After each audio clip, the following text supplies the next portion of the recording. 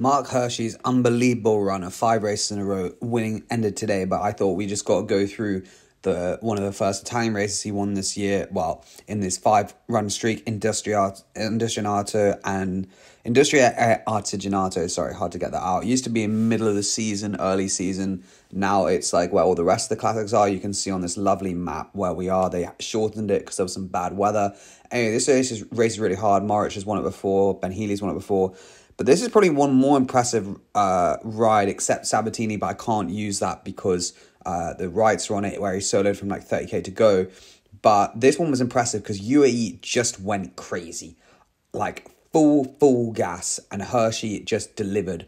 I'd say it was like more impressive than maybe some of his other wins where he's just pumped people in a sprint. It's like, yeah, we know he's got a good sprint.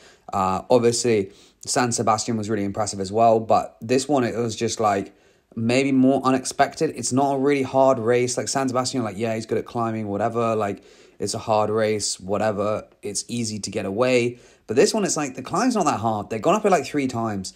Like, it's pretty draftable. Ben Healy won it last year. Like, he's, saying well. And to be able to ride away from people, like, on that shows that you are just a level above everyone else. And you might argue, and it's probably right, so who's he being? Well, Ben Healy is good.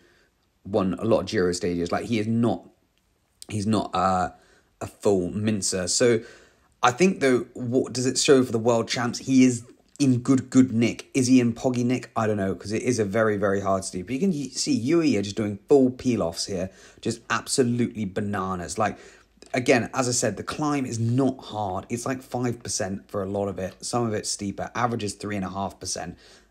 Like, the steep parts, yeah, okay, 8-9%, but they did it like twice. It's not crazy. You can see here, people are literally full gas in the wheels, just trying to keep up with this UAE. You can see, I think that's Paul Double behind trying to keep up. And then when Hirschi goes now, Chow, I think Serrano maybe is trying to go with him, but no one can do it. Like, no one is anywhere close. Everyone else is basically at absolute max behind him. I think this could be Javier Roma trying to get across. But you can see, like, Hirschi's on a different level to all these people by such a long way, because they've all basically blown up in the wheels, and that man's attacked straight off it. And Chow, that's basically it. Like, it's a pretty incredible ride all round. If we go, like, through some of the other races, like, he won the sprint in Pantani, which isn't that impressive, in my opinion. He beat Malese, Albanese, Oldani, Tizza, Corvi, Picanzoli. Like, come on, if you can't beat them, you're not going to, like, at his level, that's not great. But obviously he can beat him, so no stress there. And then, this ride was like, wow, he is climbing well. And then Sabatini was impressive just because he held everyone off. He actually never had a big gap either. Like, it was impressive just because he held everyone off. He actually never had a big gap either. Like, it was pretty close to him being caught multiple times, but Hirschi still just managed to hold them off. Do I think he's going to win World Champs? I don't know. I reckon it's like him, Roglic, Evenepoel, and Pogacar will be big, and Van der Poel potentially. But the reason I say Roglic is because Slovenia are going to do some multiple cards techniques, I reckon, because otherwise they're quite one-dimensional with Pogacar, and maybe, he just rides everyone else's wheel. But I do think Roglic might have more of a role than people expect. But yeah, I think otherwise Hirschi should be up there. Sprint-wise, better sprint than Pogacar, close to him. Better sprint than Evenepoel, yes.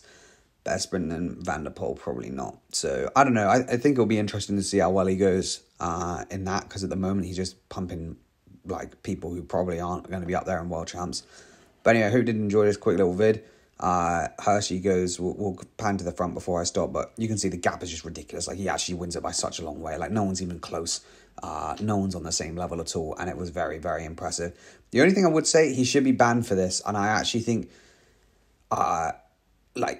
if I was another team, I would definitely try and do that, because he rides in 100% illegal position because his forearms are resting on the handlebars, but big, like everyone kind of does it, but his is actually really obvious, and he definitely should not be allowed to race like that. I would say the only thing with this race actually is that he's not great on the downhills. He went pretty slow compared to other people, so that'll kind of be my only point. It was mega wet in Zurich. I don't know. He used to be a nutter on downhills, but on this one he looked like people closed a lot of time on the downhill.